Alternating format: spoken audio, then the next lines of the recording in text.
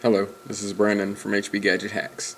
Today we're going to be rooting the Galaxy Nexus. This is the GSM version, but I believe this also works on the Verizon LTE version. I'm going to put links to the forum and to all the files in the description below, so just make sure you double check because I'm not 100% sure if it works with the LTE version, so don't blame me if you screw things up. It's an expensive piece of hardware, I know. But today we're going to be rooting it. I'm going to show you how to transfer the correct files over and how to set everything up, and I'm also going to show you what to do, so let's get into it.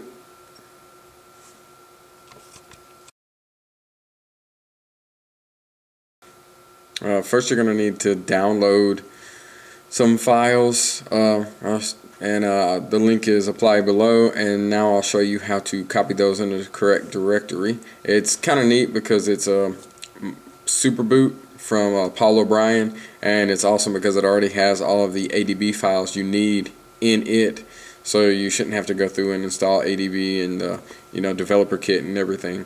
So quite simple. I already have the developer kit installed, but I'm going to do it straightforward the way it's described so that you can read through the forums and do it the exact same way, just to make it easier on you guys, and because I don't want to screw up my phone.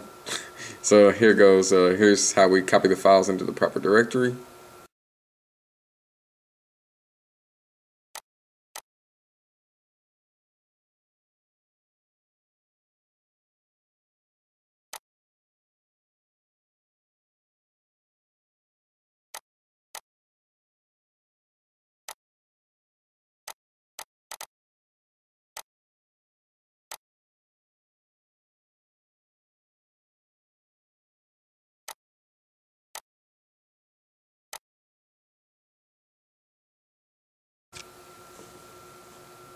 Okay, now I don't know if it's really necessary to make the root folder, or if you would be okay to just copy that folder into the C drive and just do the commands that we're about to run a little differently. But just for the sake of being on the safe side, I'm going to do it exactly as it's described in the description. I've already powered off my device, so now we're going to connect it to USB and power it up into download mode, which is new to me, or excuse me, bootloader mode. I know this should also have a download mode because it's a Samsung phone. Mess with that a little bit with my wife's Vibrant. So to do this, we're going to hold the volume up, plus down, and power all at the same time.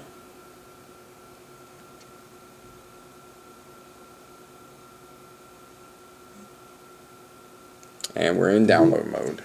So now we'll go and put in some commands.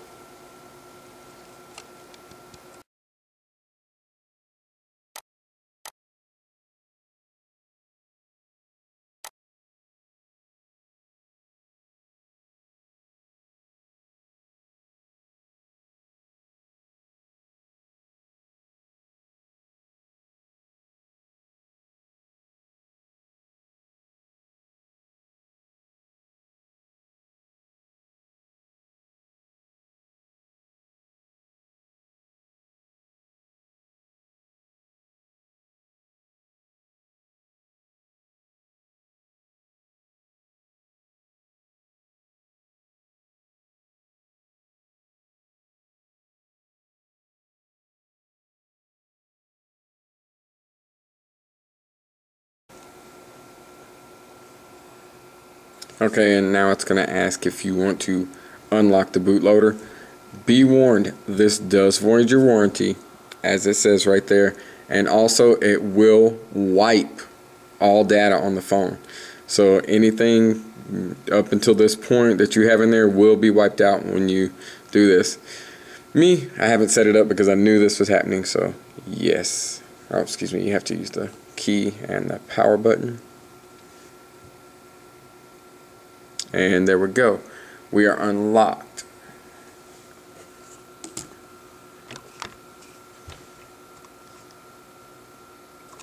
And if you'll look, it says lock state unlocked. I'm sorry, it's been a while since I've done a video. I'm all out of camera here.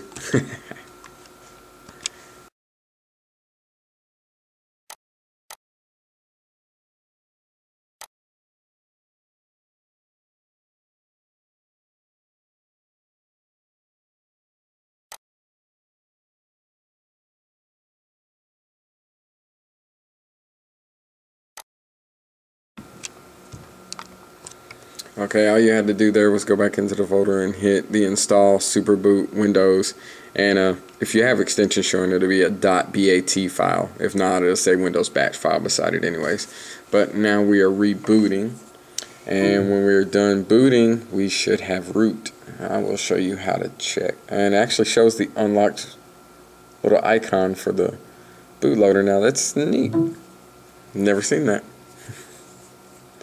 So let's see what we get here.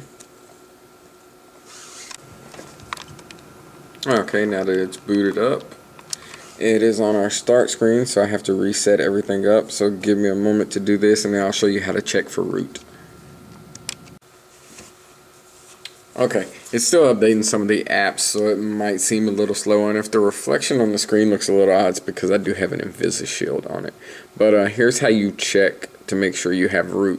First of all, you should have the super user icon, but also you should have a market or a program from the market. If you don't, you should download it, called Android Terminal Emulator, and you go into that, and as you can see here, it's a terminal emulator program like you would find on a Mac. So you're going to type SU and hit enter, and there you go.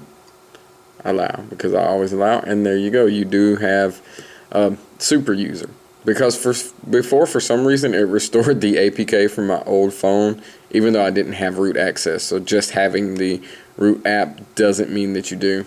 And how you can tell you do, I don't know how well you can see it, but the $sign turns into a £sign after you type SU.